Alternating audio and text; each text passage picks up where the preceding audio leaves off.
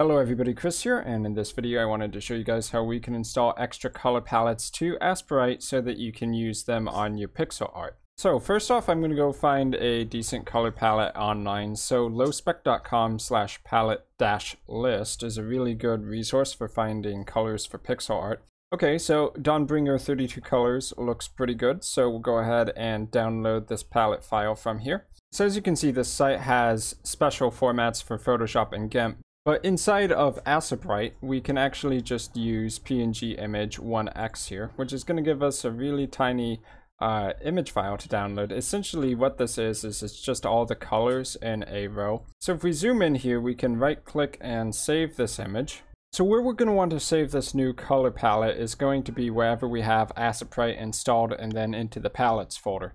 So for me, I have Aseprite on Steem, so I want to go to C drive, program files. And then from the Steem directory, we go to Steem apps, common, Aseprite, data, and then into the palettes folder.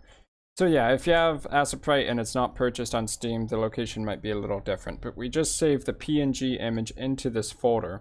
And now we need to restart Aseprite. So I'm going to close this out and I'm going to relaunch it from my computer. So booting that up, we can start a new Sprite file very quickly. And let's go to presets over here in the top left to select a color palette.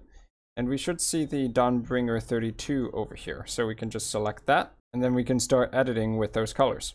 Now, if you want to customize your own palette, you can click on the edit color icon over here in the top left, which will unlock the palette. And then we can make changes to the colors by selecting the color we want to change to a different one. And let's just say we did this a bunch. Then we can go over here on the right and choose save palette, and then we would save this in exactly the same location.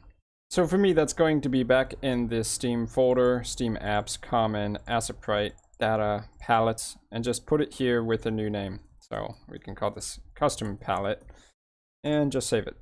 And then the next time you load up Aseprite, that custom palette should load up by default. So we can see custom palette loaded right here. And that's pretty much all there is to adding custom color palettes into Aseprite. So I've been Chris, thanks for watching, and I will see you guys in my future content.